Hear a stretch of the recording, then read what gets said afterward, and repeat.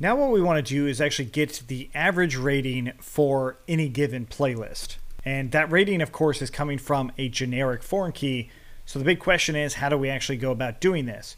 Well, one of the easiest ways is to use the generic relation, much like we did with tags, but for now ratings. So let's go ahead and do that. Let's import our rating. So we'll do from ratings.models. We're going to go and import the rating. And we'll just set this as yet another field on our playlist. So ratings equals to the generic relation of ratings, and related query name is still playlist, right? Those actually don't conflict with each other at all, because if you remember, the related query name was about the reverse relationship. So this item here or this item here. Cool. So with that, let's go ahead and actually jump into the shell. So Python manage.py shell. We're going to import several things here. First off, we'll go ahead and do from django.contrib.auth. We're going to import the get user model. Then from playlists.models, we're going to import the playlist. And then from ratings.models, I'm going to import the rating. And then I'll also do from django.db.models, we're going to import AVG as in average. Okay, so first of all, we already have playlists, or hopefully we do. So playlists, let's try that again. So QS equals to playlist objects.all and QS, there we go. So I do have some playlists in here already. The playlist itself doesn't actually matter that much. Next, I'm going to go ahead and declare the user class. So get user equals to get user model and user.objects.all. Let's just make sure we have one, and I do. So user.objects.first. Cool. So I now have the different playlists, or a bunch of different playlists. So I'll just go ahead and see ply object or ply obj equals to that qs.first. So now I'm going to go ahead and create a rating. So rating.objects.create, and the user being J, the playlist or the content object being ply obj, and then the value that I want it to be. So I know that it's either going to be 1, 2, 3, or 4, or 5, or none. This is not me testing this. This is actually setting some values. Granted, I probably should use the choice field, but I'm going to go ahead and do arbitrary numbers here. Oops, that should be content object, not content obj. There we go. So I'm going to go ahead and add in some more. So 5, 1, 1, 2. Notice that this is the same user over and over again. So maybe in the long run, that's not necessarily what I want, but now I've got rating.objects.all. So I actually have ratings in here. So what I can do is I can actually calculate what the value is in aggregate of all of these ratings by doing rating.objects.aggregate and that AVG that we imported. Let's see, right here. We can use average of the field that I want to average. And I hit enter, and I should spell aggregate correctly. And there we go. So 2.666. That is my current value average. Not surprising. Now, if I actually updated it, let's add several more 5s in here. A lot more 5s. And now let's look at the average value with the correctly spelled aggregate. It went up a lot. Okay, but that's my entire ratings value. What about the actual project itself? How do I actually do this same aggregation on the project itself? Before I do that, I'm going to just tell you how this sort of works under the hood. So if we look at the models, we got ratings here. We got a value, which is an integer field. That aggregate is going to look for this field because we called AVG on it of value, that actual field itself, right? So rating.objects.aggregate. Okay. So if this was something different like rating, then we would have to use that there. Now you can also be more explicit about what's sent back, right? So right here it says value underscore underscore average. We could change that from that to being just average, and that would actually give us back average, which we could try out like this. not to worry, we're going to be adding these to the tests as reference if you're just following along.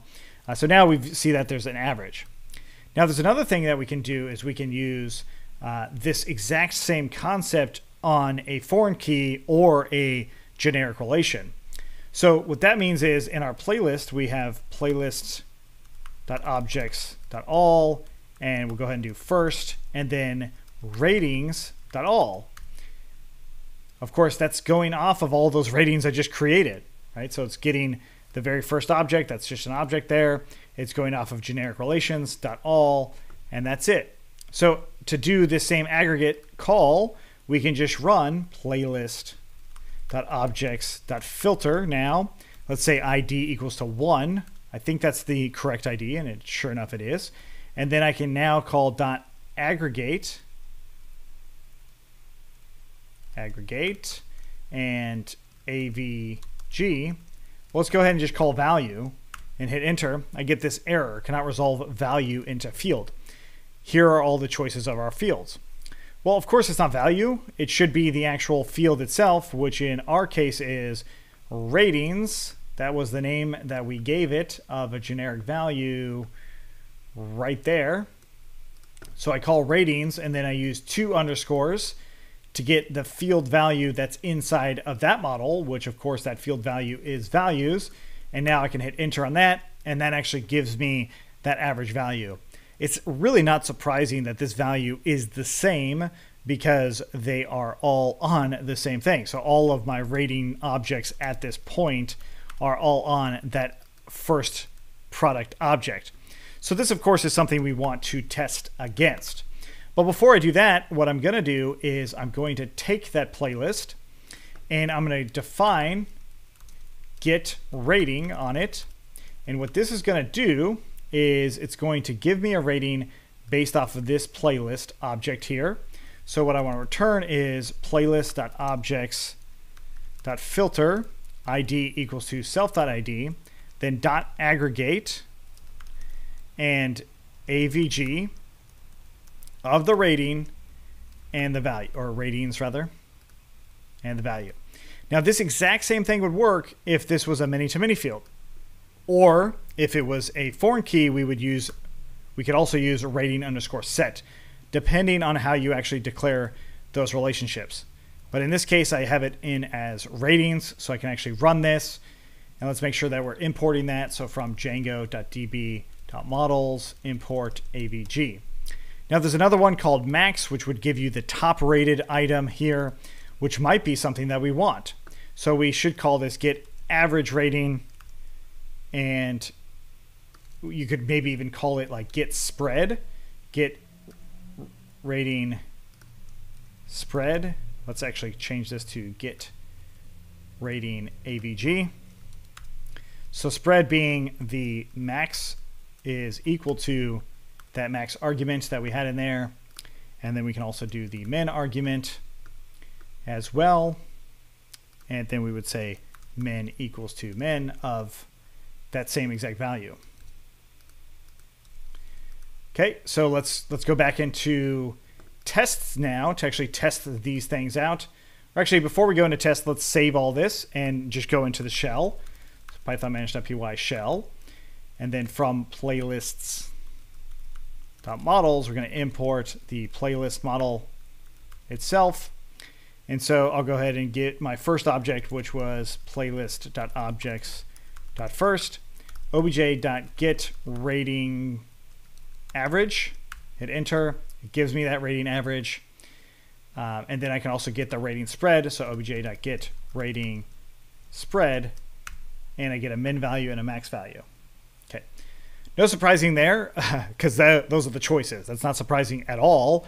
But it is possible that depending on the playlist you have, it never has a max of 5, or it never has a min. Like nobody actually ever valued it at that. So you would kind of take those things into account.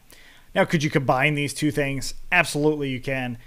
You may or may not want to do that. In fact, what you'll probably want to have is, especially for the average rating, you're probably not going to want to actually calculate it every single time.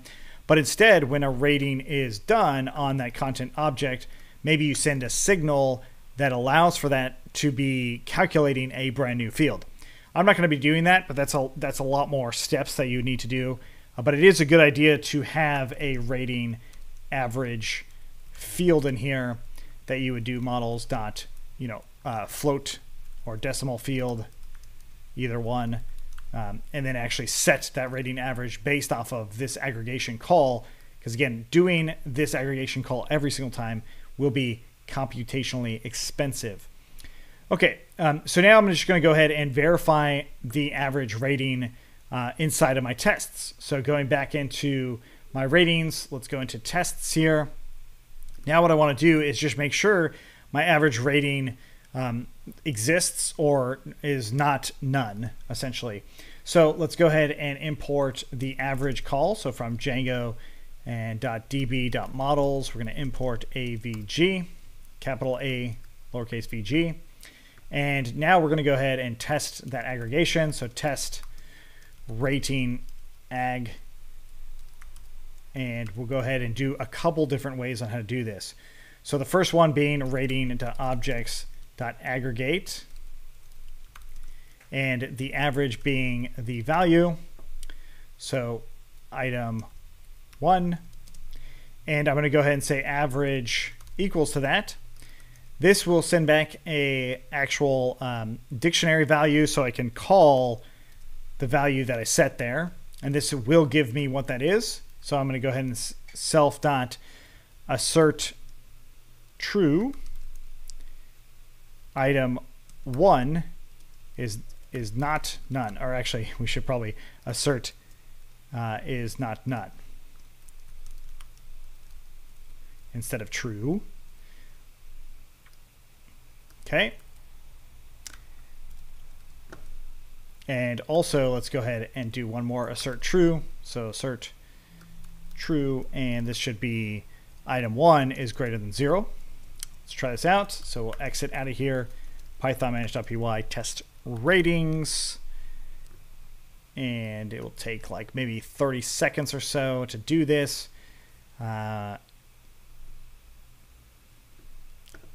Okay. 8 seconds, and sure enough, it was good. Okay, so assert is not none, so the average should not actually calculate the none values.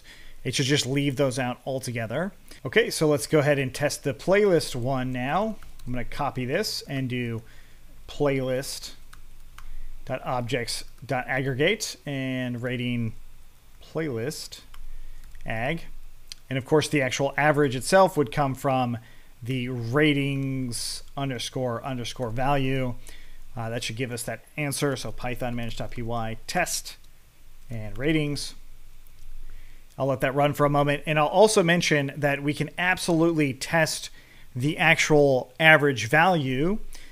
To actually test the average value, it will take a couple of steps to even get there. One of them being, do we actually just add in all of these values here, like all of the potential values to some arbitrary item? And the answer is, well, yes, of course, that's what we do. So we'll go ahead and do totals, as in rating totals. So self.rating totals. And this is going to be this value here. So let's go ahead and give it the rating value. So rating val equals to that. I'll set that in here. And then I'll also add it to self.rating totals. We'll just append that rating value right here. Okay. So now that I've got that, this is a list of items that should give me some sort of rating. So inside of my test rating aggregation, this value, whatever this value is, should be equal to this value, this ratings total value, divided by this rating count. So the entire sum of that. So let's go ahead and calculate that sum. So the average would be these rating totals divided by whatever that is. So coming back in here, so past values equals to self dot, well, let's give it a total sum. Let's just call it total sum equals to the sum of self dot rating totals. And then past average is equal to the total sum divided by the count that we had, which was this rating count. And I'll go ahead and do self.rating count times 1.0 just to make sure we're getting proper decimal numbers. Okay, so we've got our total sum. And now what I want to do is do self.assert equal the past average with the, let's call this actually dB average. And I'm actually going to print those things out because I do want to see what we come back with on those ratings. And of course, the other tests actually went successful. That's great. So I think there's actually a fairly good chance that this is not going to work out the way I'm hoping for it to, because we get a, oh yes, of course, we get a none type in here. That's a good sign. That shows me that that's incorrect. So let's go back and scroll up and only append it if it's not none.